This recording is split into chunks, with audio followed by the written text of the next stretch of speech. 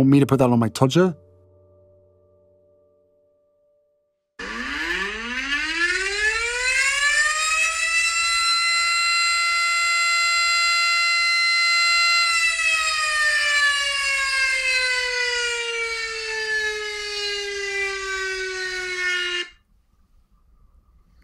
Yes, an alert, a warning there, as you may become nauseous whilst you listen to this next dissection of Harry and Harry's wife.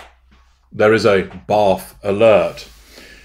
You may find yourself wanting to chunder. You may find that a technicolor yawn occurs. You may find yourself having a conversation with the great white telephone in your bathroom. Accordingly, I would ensure that if you've got your best frock on or best shirt, that you consider moving yourself somewhere where you might be able to chunder without affecting the status of your clothes, that you have your chuck bucket to hand, that you perhaps have a chunder bag available to you. Thus, suitably warned, let's dive in. Well, if there's going to be something that's so saccharinely sweet that it's going to induce sensations of nausea, there's a good chance that it's going to come from hello. And indeed it does.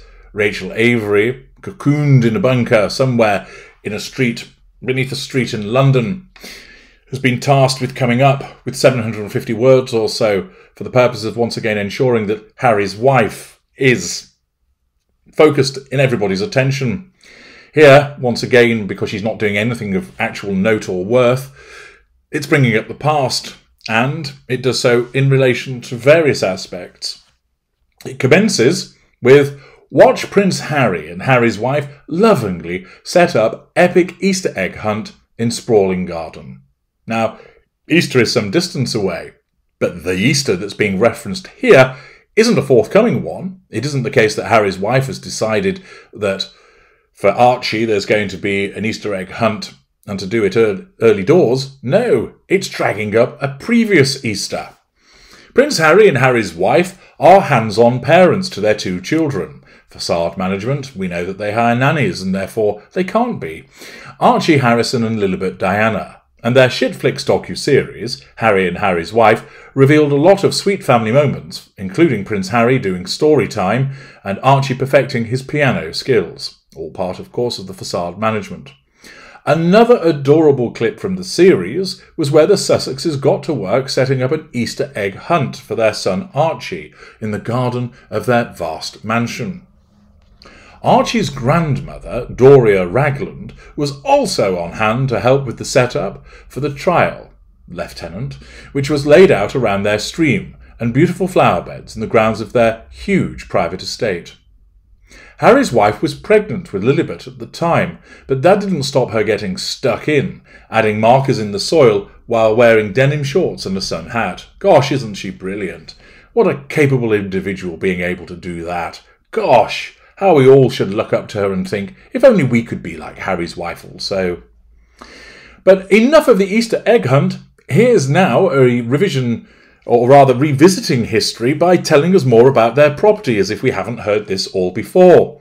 The couple's family home also includes a wine cellar, swimming pool, and separate guest house, where visiting friends and family, well, not sure who that's going to be apart from Doria. They don't have any friends, and all family apart from Doria have been ostracised. I suppose Eugenie and Jack Brooksbank might make a visit. The Duchess has revealed, for the umpteenth time, they fell in love with the property at first sight. We did everything we could to get this house, Harry's wife told The Cut, because you walk in and go, joy, and exhale, and calm, it's healing, you feel free.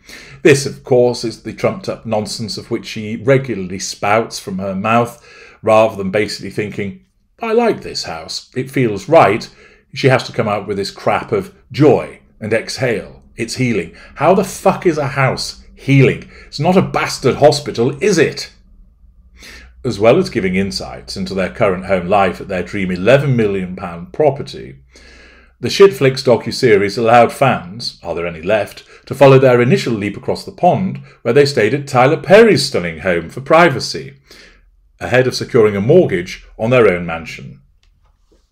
In episode 6 of the hit show, bringing up the past once again, Archie's room at the temporary pad was showcased in all its glory. A sweet clip showed Harry and Harry's wife setting their young son before bed. Setting their young son before bed? What's that? Put him in a position, or do you mean setting him in front of the bed? And it revealed a lavish room for their young son, complete with a grand four-poster bed, which wouldn't look out of place in a grand royal palace, to be honest.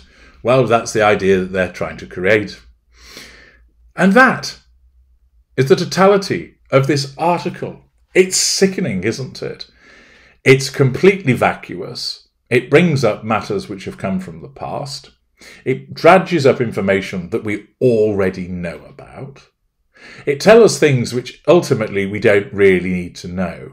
But this has only been published recently.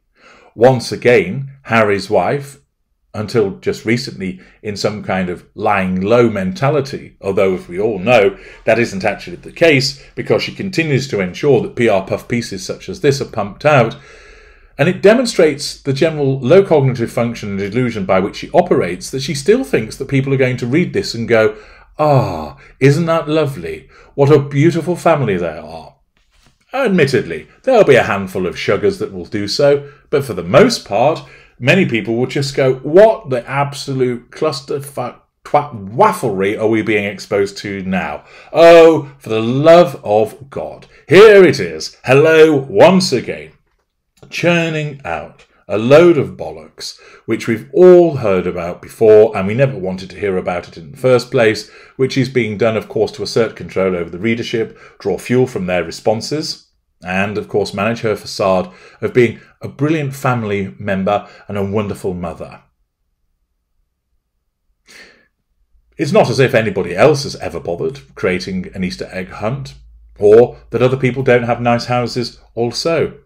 And of course, are people really going to be that interested in knowing about the fact that there is a swimming pool and that they've got a wine cellar and all of these things when other people are struggling financially? Of course, this is demonstrative of Harry's wife's lack of emotional empathy, that she still feels it's appropriate to bang on about the lifestyle that they have with no regard for the difficulties of other people around the planet. But that's because she's so far up her own backside and demonstrates she really doesn't care, although of course she attempts to create the impression that she does.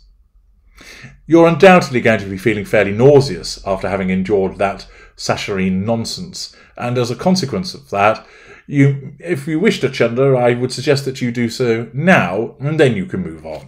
I'm H.G. Tudor. Thank you for listening.